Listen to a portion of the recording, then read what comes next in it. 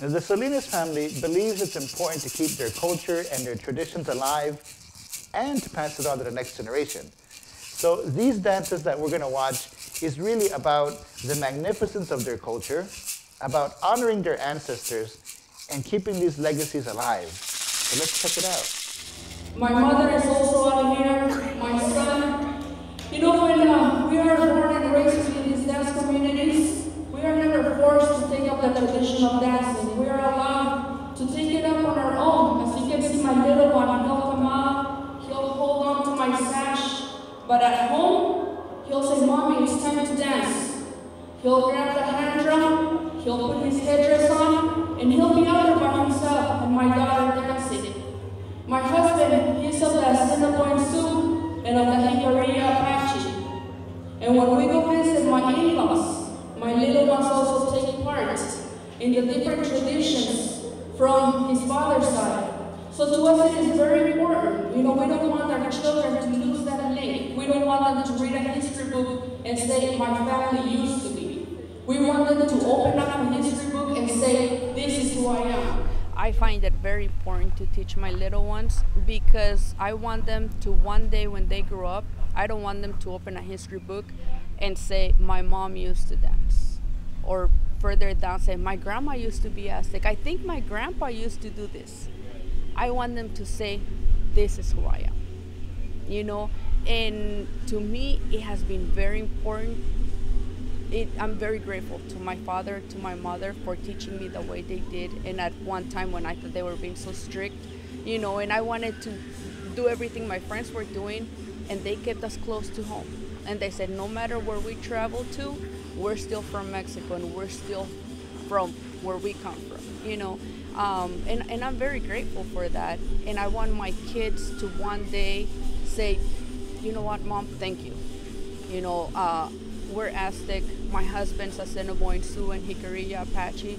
So whenever we go to northern New Mexico or to my father-in-law's homeland, you know, they take part in it, you know, and it's very important because if we don't do that, it gets lost.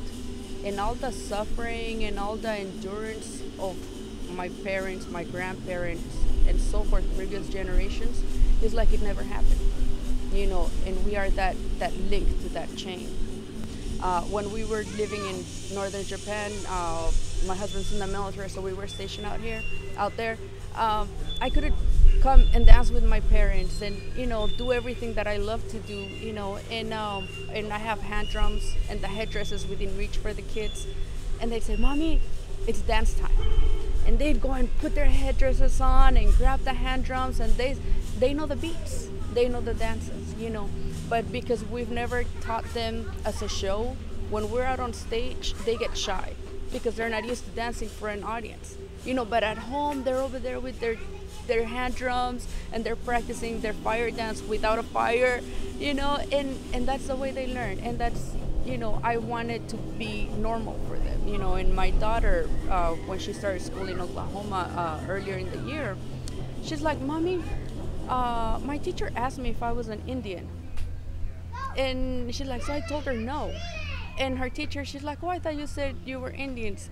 I was like, well, actually, if you ask her if she's an Indian, she's going to say no because she has no idea what that word means.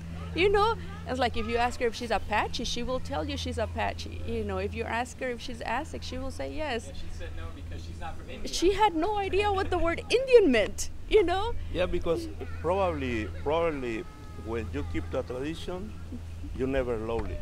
Mm-hmm. And it's something behind you. Mm-hmm. The one way you can prove is just go out from your place and you can feel it up how much you got in that moment, and you can wherever you are, and you have time for remain what happened in days behind past. you. So the really important is when you're child, because you can see the heroes. The hero is mom, dad, grandpas, and say, "Oh, my grandpa, my grandpa." I can see the son of my daughter, and he's light inside your eyes when he talk. And when we dance, and when he watch me dance with the fire, and you can see the proud. It's nothing we need to say. It's just going and going and going, and he don't know nothing about what he do, but yes, do it. It's something for everybody. I think this place, the one is, I like this place is because most of the time the kids and the people is proud. And that is the thing. See, when you're proud, you're strong. There's nothing can break. Well, I believe it's very important that regardless where we come from, to always maintain your identity. It's very easy to take interest in so many other things, which is good to learn, but never forget where you come from. It's like a tree. You have your roots strong into the ground, and that tree is going to grow big and strong for many years. So we encourage the parents, the grandparents to please, every little bit, pass it on to your children, because one day we won't be there for them. And that is what we're doing with our tradition. I'm not doing this for me.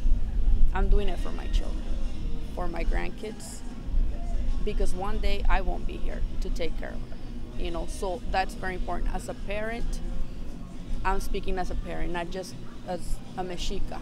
I am speaking as a parent. Doesn't matter where we come from, keep your tradition strong. It keeps your family strong. It keeps your children strong.